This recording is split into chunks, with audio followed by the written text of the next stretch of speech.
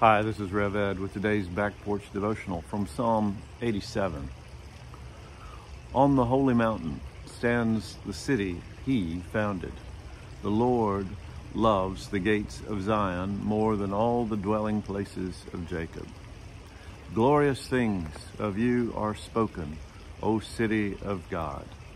Among those who know me, I mention Rahab and Babylon. Behold, Philistia and Tyre with Cush.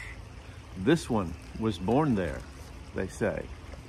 And of Zion it shall be said, this one and that one were born in her. For the Most High himself will establish her. The Lord records as he registers the peoples. This one was born there. Singers and dancers alike say, all my springs are in you. This is a curious and almost obscure little psalm, but it talks about the holy city, Jerusalem, as being the place where God's pleasure is most seen. It is the seat of course, where the temple was. It is where the Jews believed that God had his residence on earth. Jerusalem has got such a rich history in the life of the people of God. It is the city of David. It is the city where Jesus worshiped. It is the city that is seen as the center of God's activity here on earth. And the reference in this psalm, which is remarkable for the Old Testament, is that it makes reference to foreign nations, Philistia and Tyre and Cush, and speaking of people that the Lord knows in each of those foreign nations. In other words, this psalm is anticipating the spread of the gospel to the Gentile nations, which is really outstanding for an Old Testament passage. Yet, even in other places in the Old Testament, we can see where God had reached into foreign nations to find people who believed in him and who trusted in him. There was Rahab, the prostitute, who sheltered the spies that Joshua sent in to Jericho before they took the city. There was Ruth, who was the Moabite, who ended up in the genealogy of King David. There was the Syrian general, Naaman, I think it's in 2 Kings, who was healed by the prophet Elisha. So all throughout the Old Testament, there have been clues that God was going to expand his reach just beyond the chosen people of the Jews.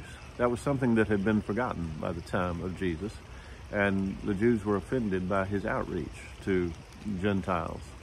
But we know that after the resurrection, Jesus commanded his disciples to take the gospel to the whole world. And this is what's foreseen in this little psalm.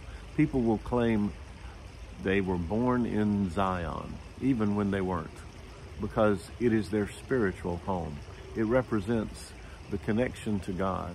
It represents being a part of the family and the people of God.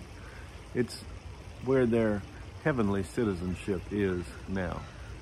And we see this all the way into the book of Revelation, in the 7th chapter, where John says this, after this I looked, and behold, a great multitude that no one could number, from every nation, from all tribes and peoples and languages, standing before the throne and before the Lamb, clothed in white robes, with palm branches in their hands, and crying out with a loud voice, salvation belongs to our God who sits on the throne and to the Lamb.